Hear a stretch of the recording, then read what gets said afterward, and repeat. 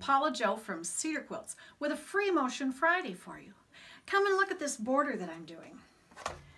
I've told you before that I oftentimes try to use the corner of my blocks for spacing. And one of the things I like to do is use a ruler that just has a center mark. It doesn't have increments all the way along. It just has one in the middle. And so what I've done over here is I'm marking my border. I'm doing just a simple little crosshatch in the outer border here, and I'm marking across from the corner of my block with a heat erasable friction grip highlighter marker. And then again, it's hard to see that there's actually a block here, but again, I marked the corners of those blocks, and then I used this ruler to mark the center. And I don't need to actually measure, I just have to see, okay, I've got about a 1/4 inch there, I've got about a 1/4 inch here, here's center, and then I mark it. And so I've marked those blocks, and now I'm just going to do a simple little crosshatch, wiggle, wiggle, wiggle, wiggle, wiggle, and I'm going to use my ruler, but I'm actually going to be doing a wiggle line rather than a straight line. Wiggle ditches are more forgiving. There's just a little more forgiveness for the eye. So I'm going to be holding my ruler, and then I'm going to be wiggling against it, and I want to try to stay about a 1/4 inch away from my margin over here. And then just go.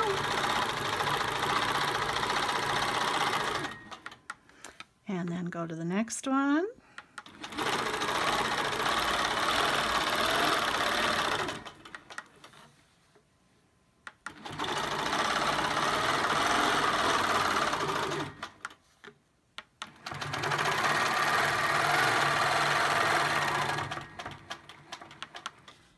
And then I'm going to tie off.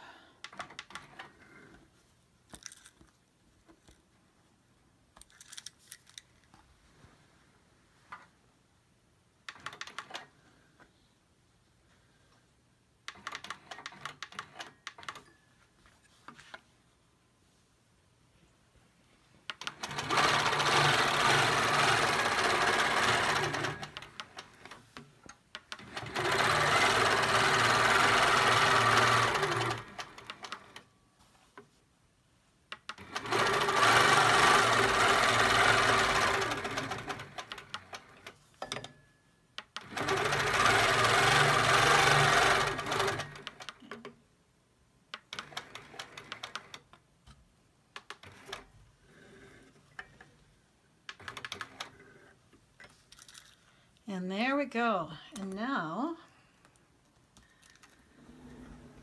another little trick, a little extra bonus here. We're going to turn off the light.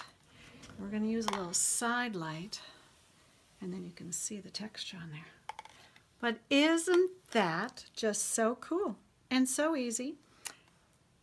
And no math.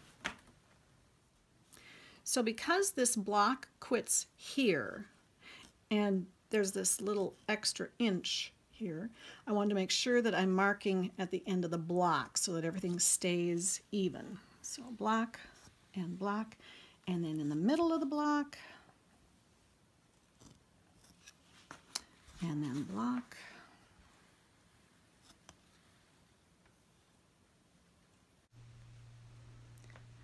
So again, this is just a nice, quick and easy, no math way to mark your borders using the existing things on your quilt, the corners of the blocks, and then just a simple ruler to mark the halfway point, or you could eyeball it.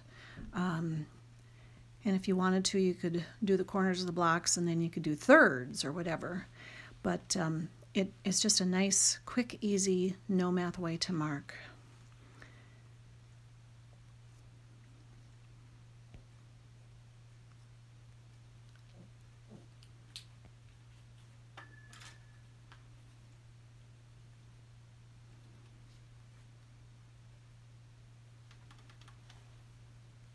I'm going to lock my stitches.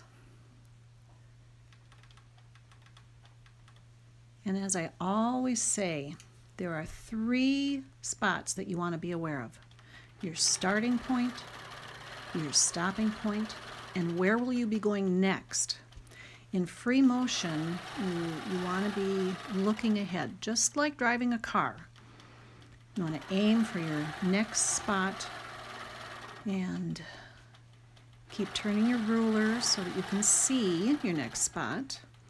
Sometimes you have to be above it, or sometimes you have to be below the needle so that you can see your marking. And I look ahead to my next mark, and then I look at the coordinating spot above it next to the inner border. And yeah, it works really well. Nice and easy. Now, as I start going back in the other direction, again, I want to keep my ruler out of the way so I can see my markings. So sometimes I'm above the needle, sometimes I'm below the needle, but it's a little harder sometimes to hold it at the right angle when you're coming backwards.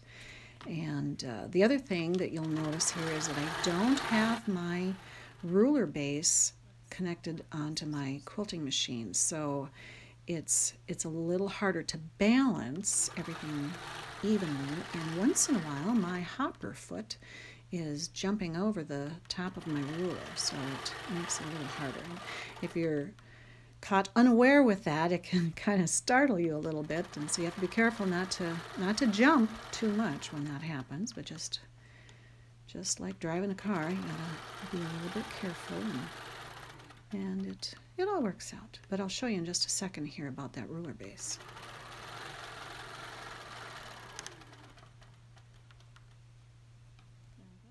So this is my ruler base that I was just talking about, and if I don't have the ruler base on, I can balance my ruler on just that little narrow beam this way and that way and whatnot, but it is so much easier to use the ruler base, and now I can't tip as much. It's much easier to stay nice and flat and keep that ruler where it's supposed to be.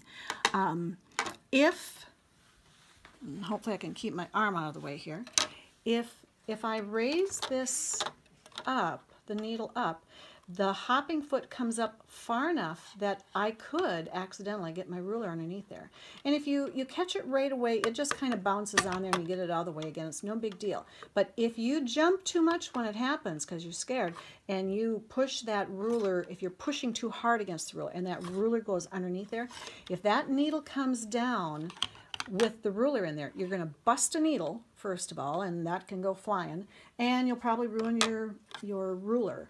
So you want to be careful. You don't want to be pushing really hard against the hopper foot with your ruler.